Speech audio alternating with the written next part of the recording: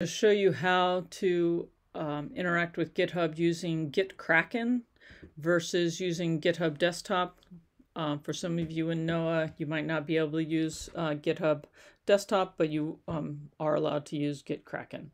So I've downloaded GitKraken, and I'm just going to sign in here with GitHub.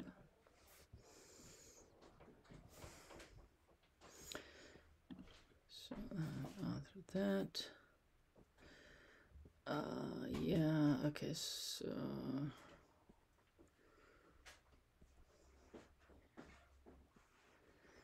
okay, so I just authorize that.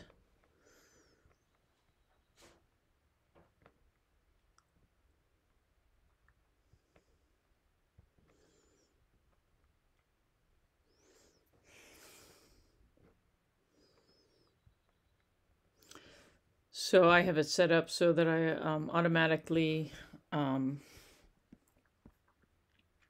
into GitHub.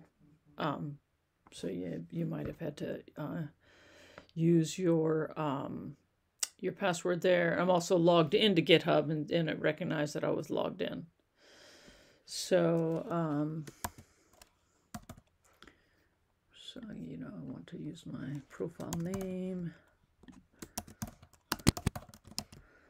And my email.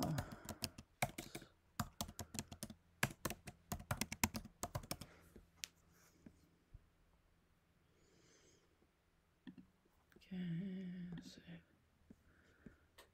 Okay.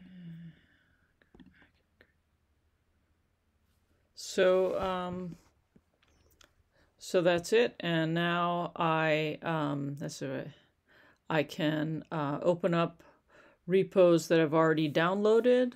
I could clone a repo, so that means like I have a repo on GitHub and I am pulling it in.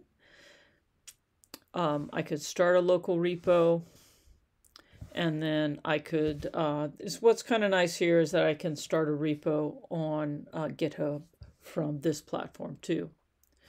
So yeah, so that's it. That's all it takes to hook them together.